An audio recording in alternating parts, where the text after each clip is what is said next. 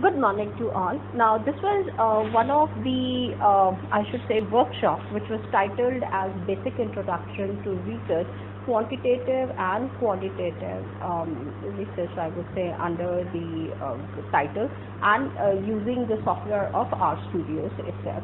So, under quantitative, I discussed univariate, bivariate, multivariate, interpretation and reporting of it on one side, and on the other side there was the qualitative analysis also, which was introduced in the terms of content analysis, thematic analysis, text analysis, sentiment analysis, their interpretation and reporting also. So it was suggested that I should go ahead and record and upload some of the videos, though they were some of the videos which were for a very long duration. However, the request came in if I can make it small videos and I can upload it for the benefit of the participants as well as for the other research scholars as well as the faculty.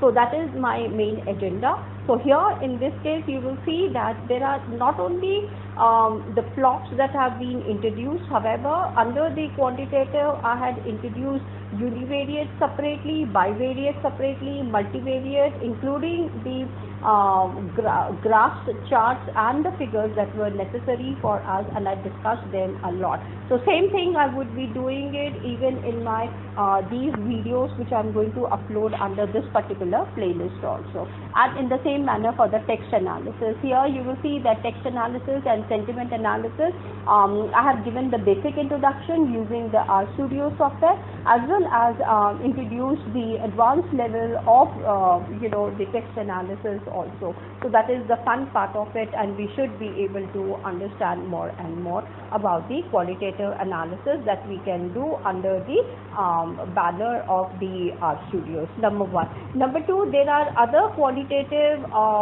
research also analysis that one can do, that I would be introducing as an once I complete with these topics especially. So till then, keep watching for more information as well as the videos on various topics which are there out here. It would be highly appreciated. Till then, thank you and take care. Bye.